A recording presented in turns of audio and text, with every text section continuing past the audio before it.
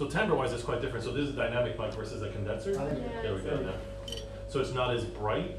So that other one was much more clangy and more prone to feedback. So now we've got that note, which I think is a different note as before. Yeah, it's different.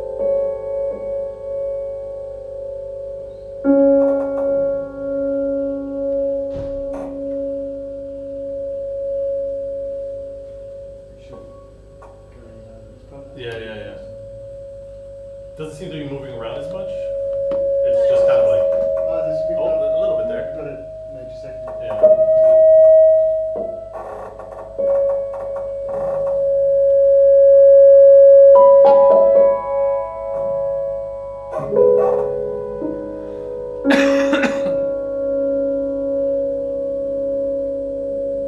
But timbre-wise, it's a whole different beast. Like it's not as marky. Like it's a much more like a. It's fine. It's not very close.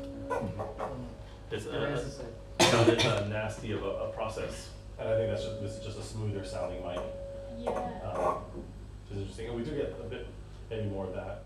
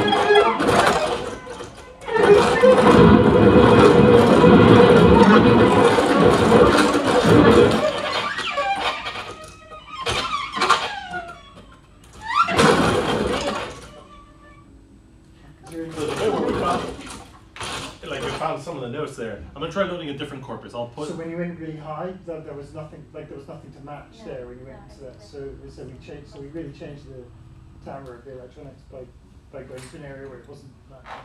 So I brought the electric guitar, which has a little bit more pitch. Try to.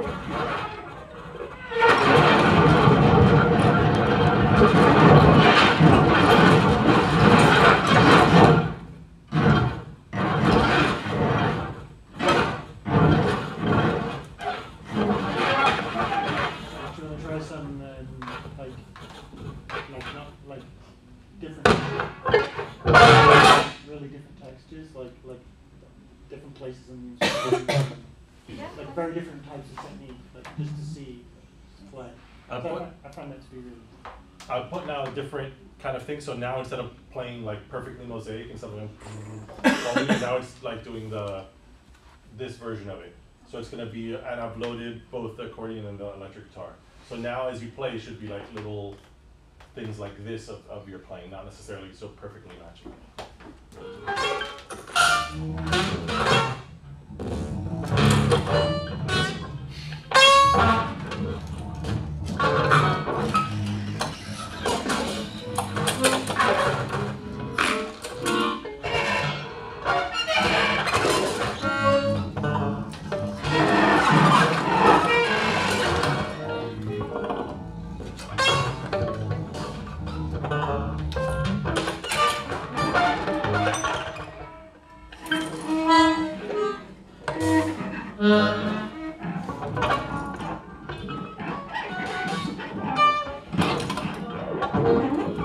I think what's striking me about this is that because we have a goal as opposed to the Oliveros, where we didn't have a goal. We had a process that we needed to follow, but we didn't have a result that we could imagine at the end, right? Like you were saying at the beginning, you start trying to devise ways, and then it starts to become a bit more about the way you're experiencing the relationships that are sounding. So I'm wondering if having the goal, I'm wondering if people here feel as though they're able to experience how they're listening to these phenomena, or if we're just too fixated on having the same pitch. Because obviously we're listening in a certain way, right? So the question is it better for the piece to be shorter? Right. We've done it better if the piece is shorter. In one way, yeah, I suppose. If we all spontaneously pick the same note, and then we would just be done. That would be that incredible. Actually be a perfect Yeah. rendition? Perfect rendition of the piece. I've thought of something, Okay. but I don't know if it's too long. It kind of puts your idea with the piece. You showed us that there's one person playing, like probably not one person to start, but two people playing, finding like the same, and then you start again and pick your own pitch, and then try and get a pitch, and then so it keeps happening. So we all know that it's going to end going with the. Oh, let's do it. Let's try it. So wait, it starts with two people playing together, and we have to reach the same pitch. Yes. And then we start again with So three. we have a pitch of third person joins with a different note, and then you. I was thinking just the same format as the original piece you. Tom Johnson. Yeah. So how does a third So how does a then- third person know when to join in? Then once you've found a pitch, then you stop, and then when the third person comes, there's like a pause, And then the next you person. hear an internal sound. So three of you play, then three of you try and Try and match. and then pause, and That's then nice. there's four of you. And then the new person could lead the entrance. Yeah. Can I just ask you a question? Yeah. And in fact, this is based on our experience here, that if there's two of you, you could be of a personality where you're both going to change every time. And therefore the getting together is chance, and you've just got to know when you've hit it. So that's really what we're doing, isn't it? Because in each case, I mean, somebody might say, like, okay, if I do it, Chris will say, right, I'll just stay here until he gets the same pitch as me. But I could be saying, as I was doing with you, I was watching you, and I was thinking, no, he's going to move up there. So knowing whether to stay or whether to move. Well, I think that's the conversation that we always must undertake anytime we sound musical pitch, right? It's like either I'm going to stay and be the reference, or I'm going to adjust to a reference, or I'm going to create an environment where some indeterminacy is going to occur, or some combination of those things, and then it's how many people are involved. So based on that speculation, it should take longer and longer to find the pitch, depending on how many people are there. But I have a suspicion that won't work that way. But I think we should try it. I think it's a great idea. How do we decide the order? So we need to number. Okay. Okay. So why don't we say you're one?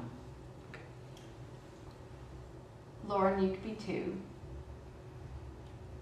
Well, we have 1, 2, 3, 4, 5, 6, 7, 8, 9. Sure. Yeah? Okay.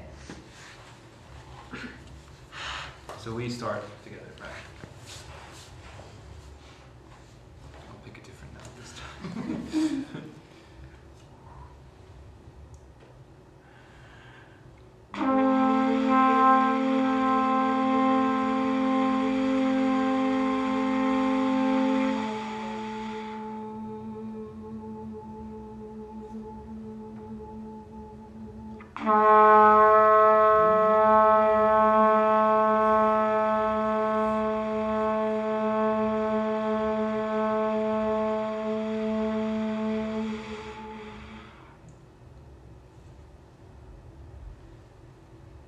Okay.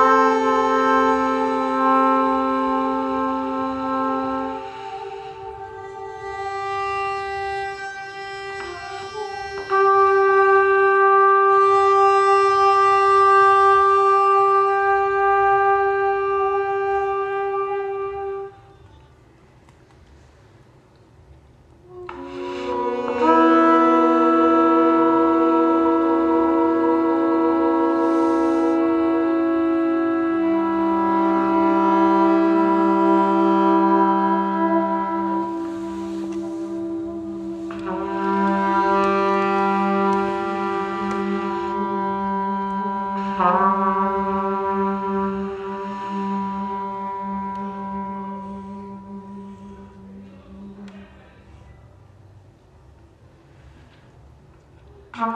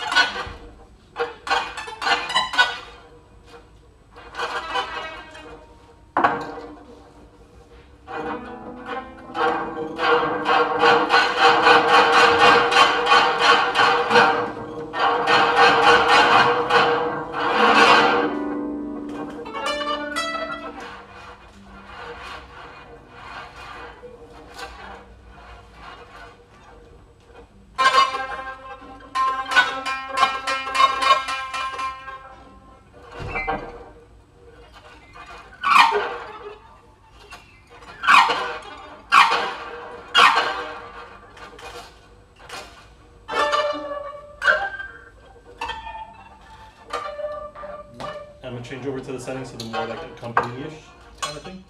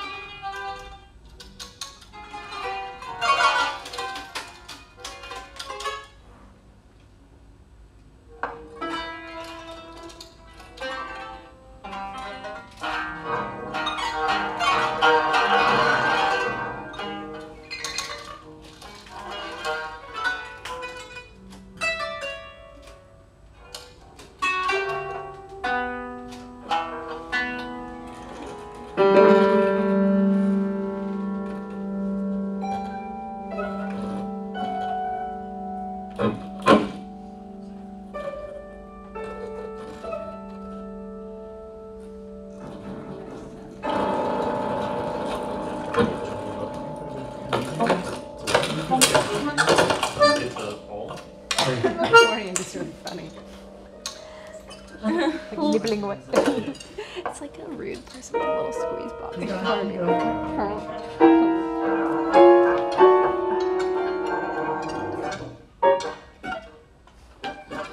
size bigger. And go to the second setting.